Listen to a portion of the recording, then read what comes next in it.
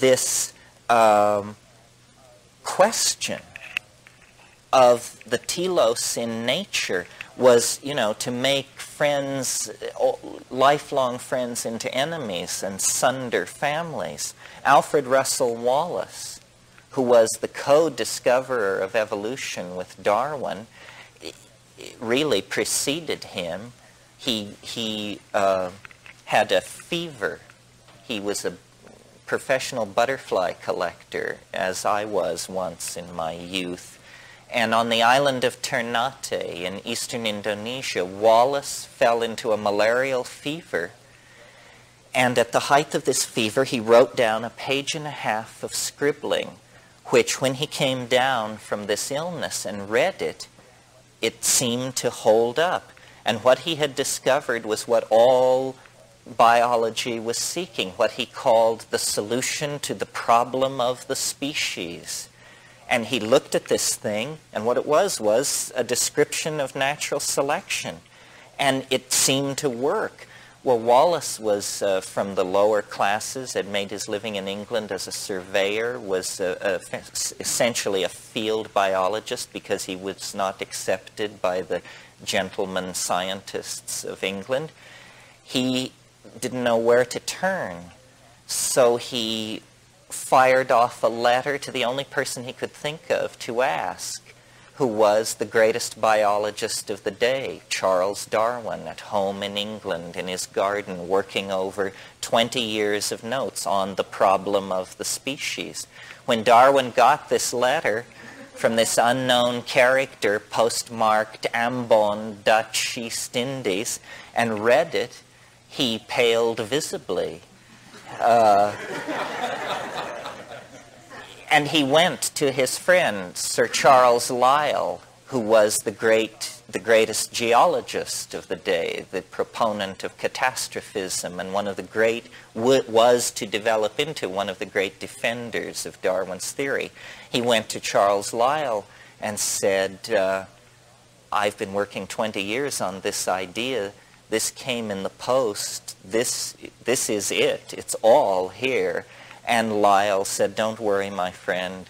We will schedule 2 papers to be delivered at the Royal Society. They will be delivered on the same evening, and yours shall be first.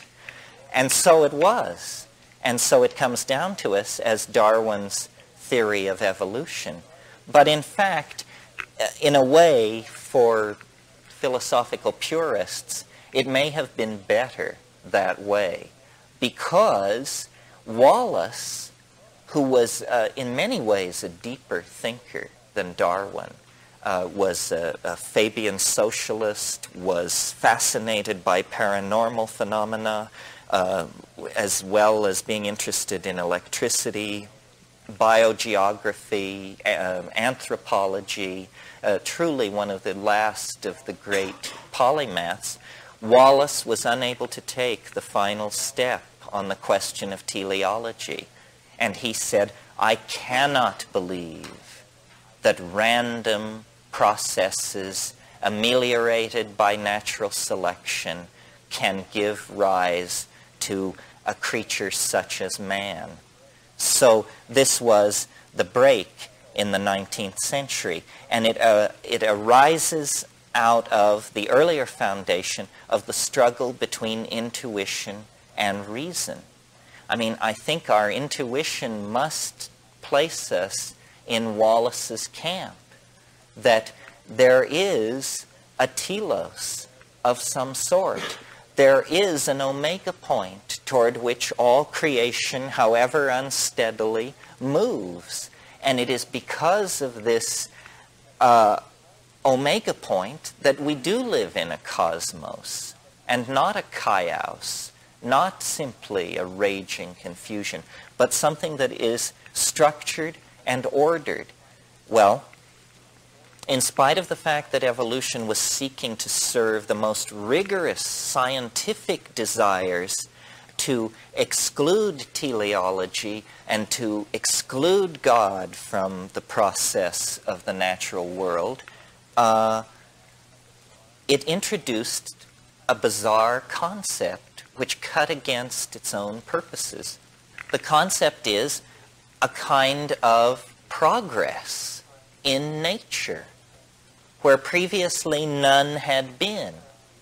So that from Aristotle to the 19th century, what you have as a theory of nature is what's called the great chain of being, or the great ladder of being.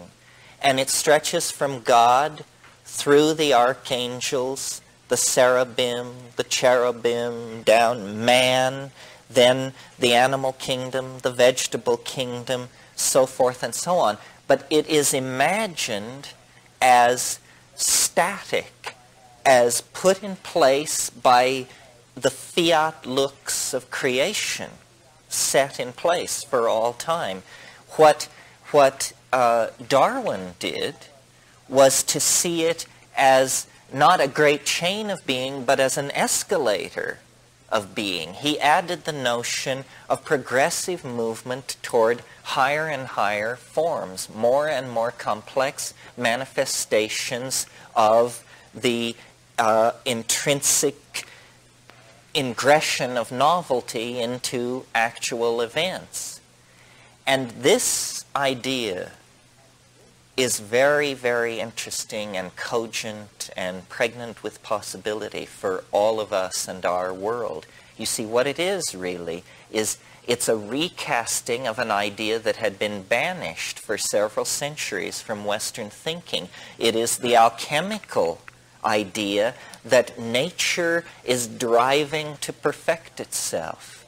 This was what the alchemists believed. They believed that through time, lesser metals became gold, and that what the alchemist was trying to do was to compress time.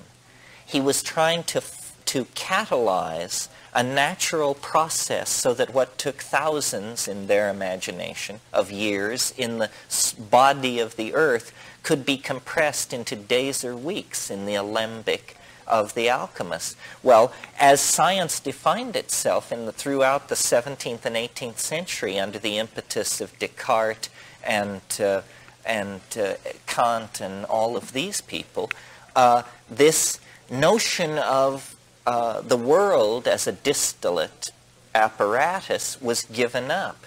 But it returns in the idea of evolution, and we inherit it in the social world. Now, this is a delicate point.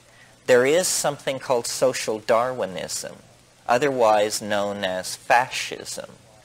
Social Darwinism uses a very vulgar understanding of evolutionary dynamics to justify class oppression by saying that it must be right that some people have their foot on other people's necks, because isn't this what nature is about? Struggle of the fittest and survival of the longest fang, the swiftest claw, the sharpest tooth. Well, the answer is no, absolutely not. This rests on an understanding of nature that was in vogue 150 years ago, that is not in vogue now. That's what you see when you look at nature in the human dimension. But when you analyze nature as an integrated system of chemical reactions, gene transfer, catalytic self-regulating activities, hypercycles of energy, nutrients, and metabolism.